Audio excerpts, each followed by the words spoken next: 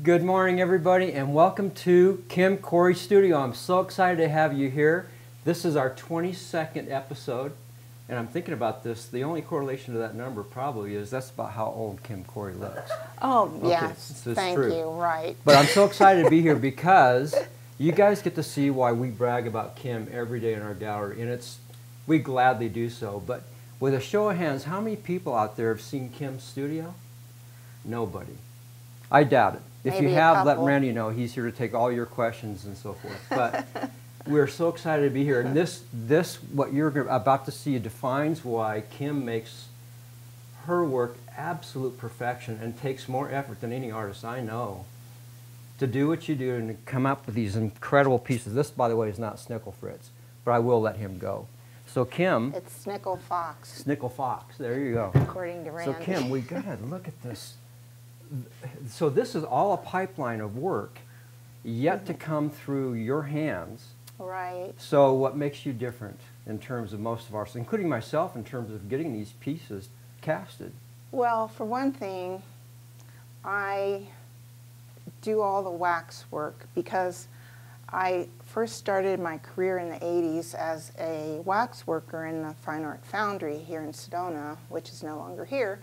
And I learned lots of tricks, and I just know how to do everything. And so to have somebody else do it, I would still have to go over it and fix everything. So I figure I'm the best wax worker I know, so I might as well do my own. Well then, so you take the effort of actually having somebody make the waxes. Jeff Christensen makes the waxes for you, he's local.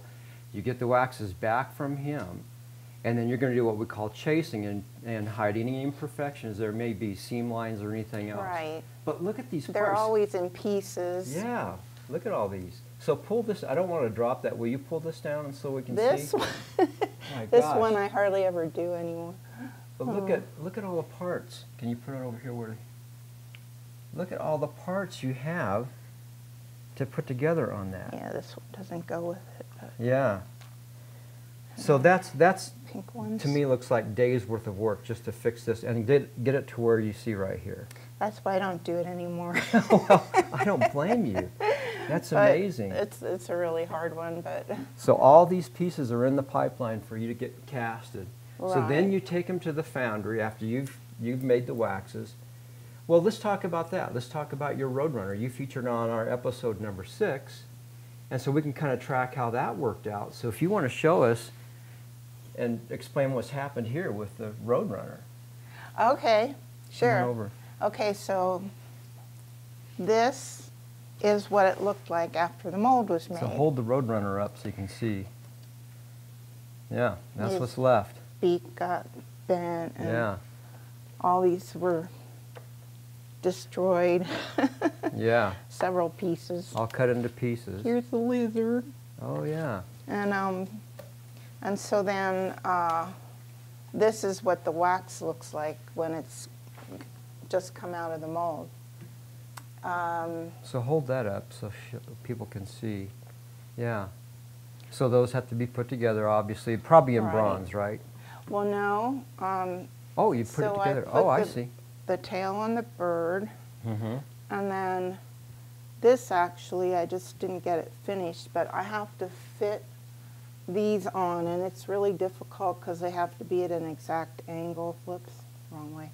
They have to be at just the right angle, so I have to hold the bird up and try and make sure it's at the right angle. So why you have the one on your left hand? Why is that? Why are the feet different color of wax? Oh, because this is called jeweler's wax, and when you pour the wax into the mold, it doesn't always go into these little fine areas. So if you paint it first with the hard wax, You get better definition. Yeah. Is that correct? right? So those little tiny claws that you see here will cast perfectly in bronze. Yep, they do. Yeah. Amazingly enough. So once you get that, is there anything else you want to point out over here while we're here? Any of these different waxes coming through? Well, I mean, all these are. It's just interesting to see how many pieces Yes. there are. But there's Sylvia nothing- Herbert's with us, Hey, guys. Sylvia. Hi, Sylvia. Giving us a good morning. Welcome, Sylvia. Yes. We'll see you tomorrow.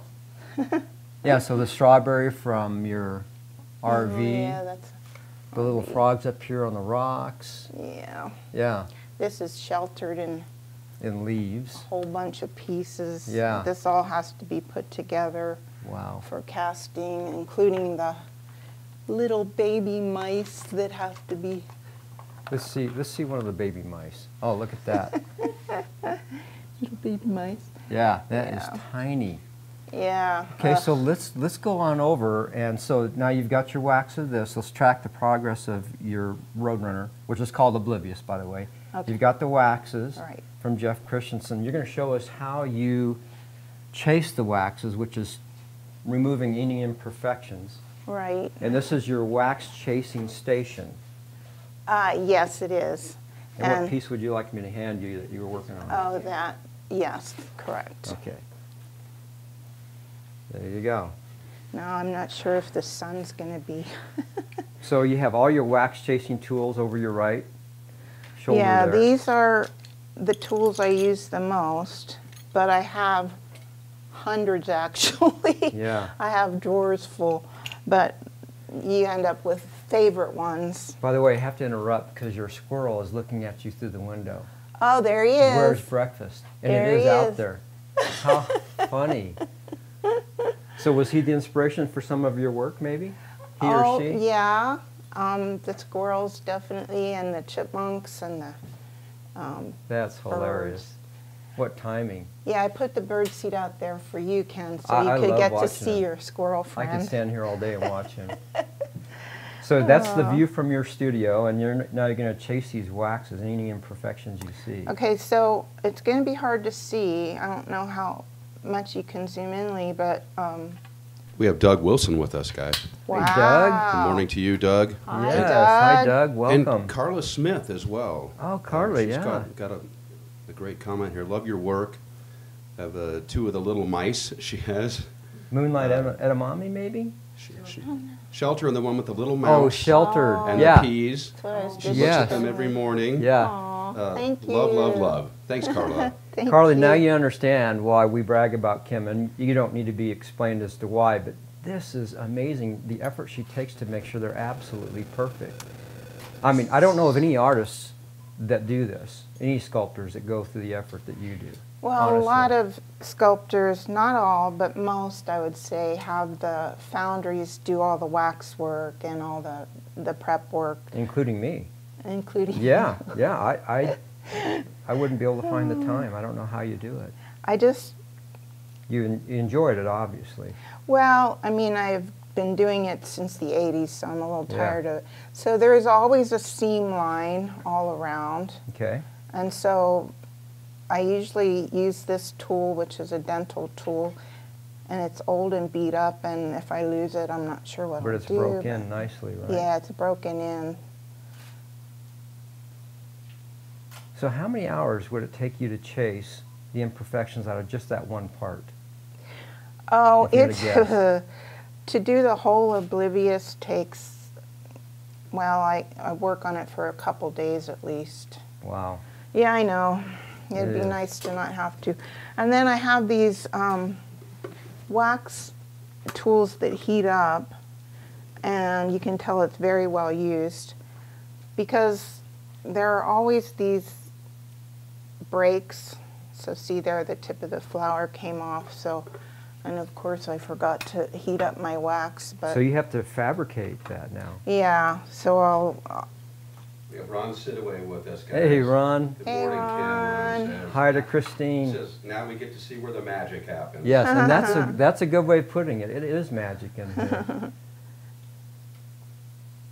So then I'll add wax. I think I was muted, guys. Ron Sidaway. Good morning again to Ron.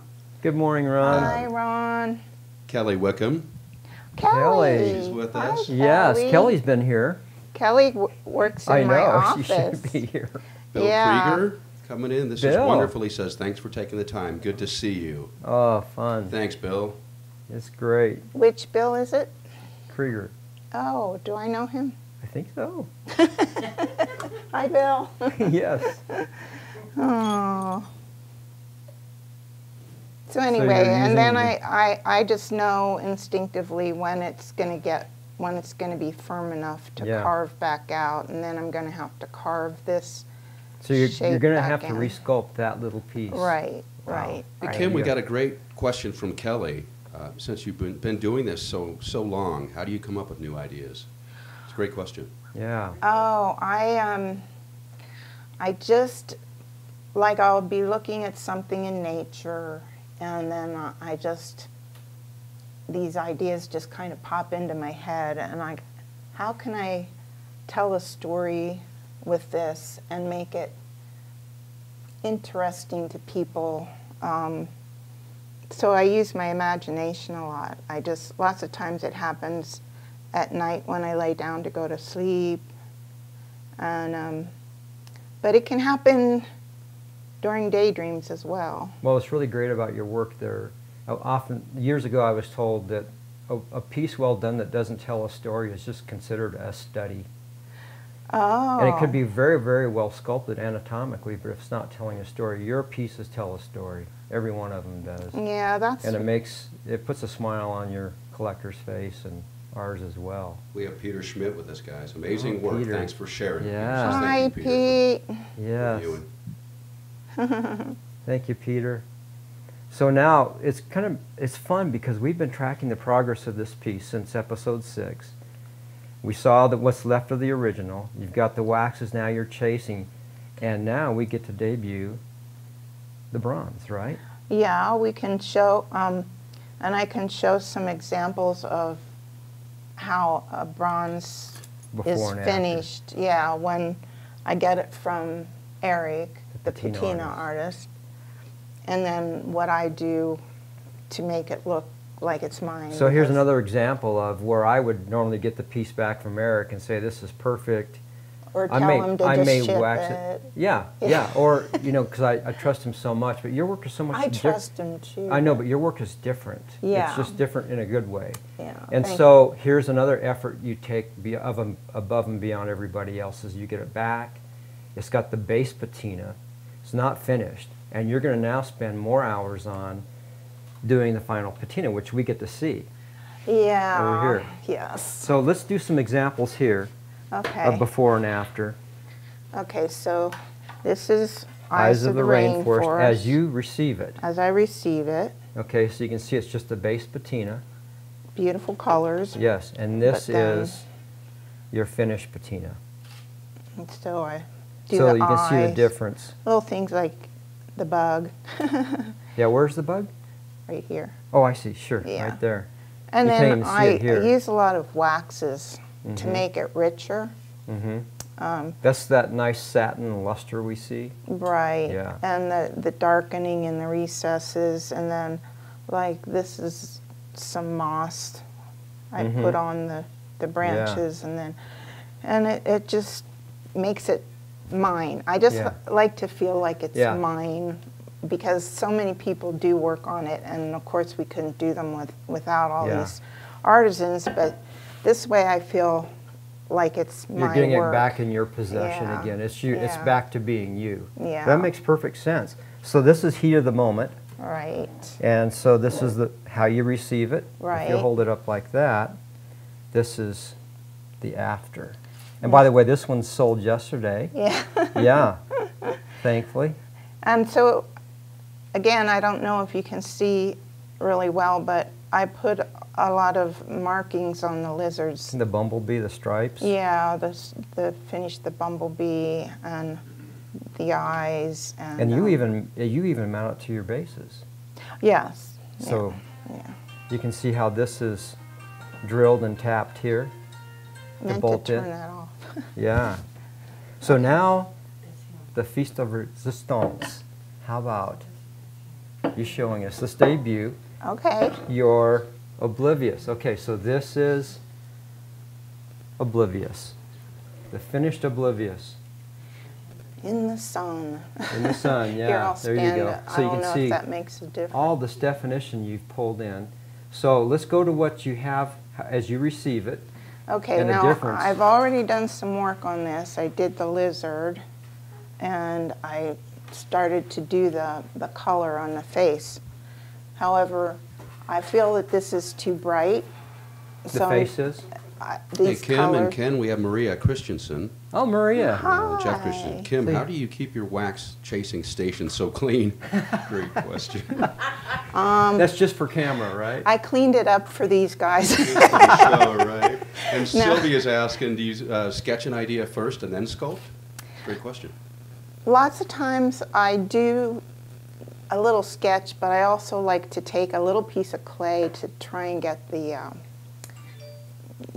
get the right... The three-dimensional qualities of your yeah, idea. so I can see where I'm going to place things. But it always changes a lot. Yeah, yeah. Yeah, as you're working on it, as you know. Yes, yeah, I do. So anyway, this is too bright for me, so I'm going to go back and go over it with a little bit of gray, perhaps, just to mellow it out like this one. Our good friend Jen Farnsworth. Oh, Jen. Hi, Jen. We just saw you walking She says Teddy through Oblivious is fantastic. Wow, she loves it. Thanks, Jen, for watching it. Jen has the Supporting us pleasure today, of thanks. selling Kim's work. And Yeah. she's an artist as well. And so. she's a neighbor. Yes. So why is that so shiny in comparison to this? Because this has been sprayed with lacquer like they always are. To seal it. Right. But then not that Eric couldn't do it, but because I do a lot of color work, then I'll go over it with Johnson's paste wax, like this. Okay, after you've done your touch-up. Right. Yeah.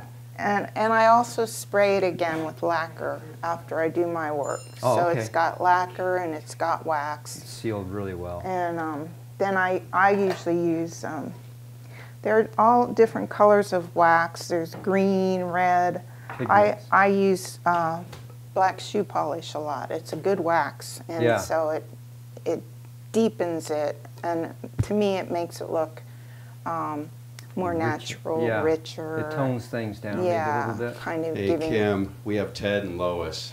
Oh. We've been looking forward to their comments and Yes. coming in, their viewing. Just want to say how much we admire your work, and your creations are truly magical. Oh, you guys. Thanks, guys. Thanks, Ted and Lois, so much. You're Thank two of you. my favorite people. Ours as well. They're phenomenal.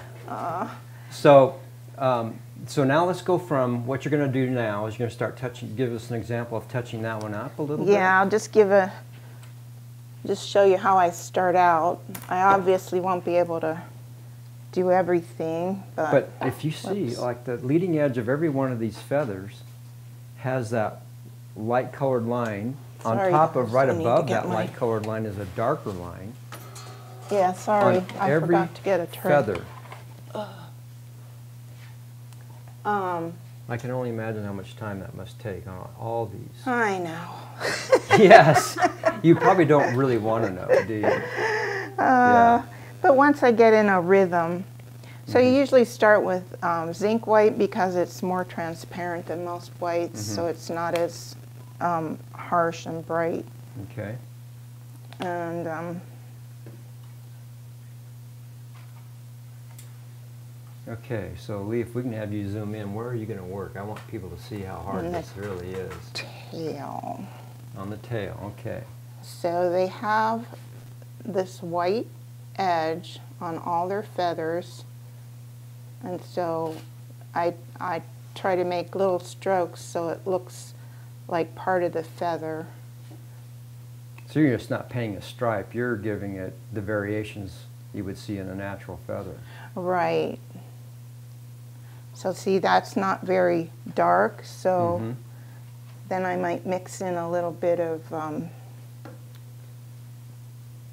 Titan Buff, which is like a cream color. And titanium white is really bright, so I don't use it that often. So this is why your patinas are absolutely consistently perfect, because you're doing every one of them. Yeah, so no bronze leaves my studio until I'm satisfied. Yeah, yeah. And that sometimes can take a while, but So I if you just... get an example like Ted and Lois Uline that have your large Amore, which is, what, a 5-foot high piece, right? Yeah, 4.5 maybe. 4.5 foot. I mean, that's a huge undertaking to do the final patina on that. Well, and I let Eric do most of that. Sure, but still the base patina, you still have a lot of work yet to do. Well, yeah, I would, but I those bigger ones, I lots of times will let the foundry take care of it, the waxing. That's because I can't bring it back to my studio. Plus you have to heat it up and so forth. But I do things like the stripes on the bullfrog's legs. I'll go to Eric's and do the stripes on the legs because they don't. Because you just know. Like them a certain way. Yeah, well, that's good. That's good. Yeah. So you're going to go through all those feathers and make it look like this one. Yeah. That is amazing. And that's just the lower part. All this up here yet to go. Well, all and that. Right. And I do a lot of work on the face because, like for instance, their beaks are more gray than they are black. So And it looks like you've already done the lizard. Is that? I have done the lizard. Okay. The only thing I haven't done is black waxed it, which will make the scales more noticeable. So it's kind of an antiquing. It brings up the highlights and reduces the shallow areas. Right. So over your left shoulder, I have to say, what is going on here? What is this? Well, one of your pieces that's been in the works forever? Yeah, as a matter of fact. I did it many years ago. I guess the years on there, it's like, what? 1992. Oh my gosh, you weren't born then. Well, I was very young. Oh, yes, good. And she has actually a macaw. This is all broken, and I wanted to redo it anyway, but she'll have a macaw sitting on her wrist. And the reason it's here is because I had a wax made because I wanted to improve the anatomy. And I can't decide whether to finish it and produce it again. But Why? it's got all kinds of... What's the reason? I don't know. It's just... I just wanted to make sure that it's going to cost a lot of money, so I wanted to make sure that people would be interested. But I guess they are, because everybody that comes here, that's the first thing they comment on. Well, and it's been here for years. I think it's time. It's come time to... And then another piece that... Now, we saw this. Yeah. I don't know if you can hold that up where they can see Carla it. was commenting too, guys, on how beautiful the girl, the female is. Yeah. Oh, Piece. good. Okay, Carla. Are you talking to Kim or the... I'm sorry, the wax. All right. So this is a canyon wren. Yeah, a canyon wren. Our good friends the Martins are just looking at. And it's actually a commission piece, and the reason they have the long beaks is because they hunt for bugs in the cracks in the rocks. So they live in rocky areas. Sure. So that way they can get down in the cracks and get the insects. Yeah. So they're cool looking birds. Hey guys, are these pieces available for Yeah, purchase that's a of the good gallery? question. Yes, they are. Yeah. At Rowe Gallery, in Well, fact. this isn't quite yet. Well, hopefully someday it will be at the gallery. That'd be fantastic. That'd be another great segue into this. Okay. So this is a good question, Randy. This is available. It's Kim's newest piece, as well as all your pieces are at the gallery. You have your own beautiful area. And I think, I'm looking for a photo you have of your great-grandfather, which kind of tells the history of... Can I run up and get it real quick? No. Please. Okay, well, what are we going to do? We could play that. It'll only take 2 seconds. Okay, I'm really fast. So we're going to play the video of Kim's upstairs. Let's do that while Kim is getting her great-grandfather's photo. And now I'm going to show you upstairs where I have my library and my office, and I get all my inspiration, or a lot of it anyway. Okay.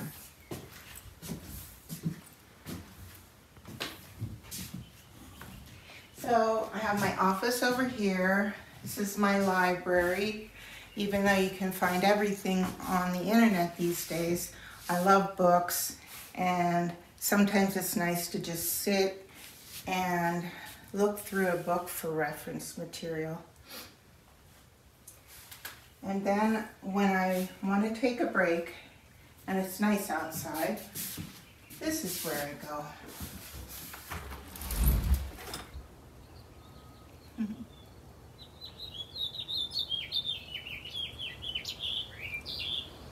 Listen to the birds.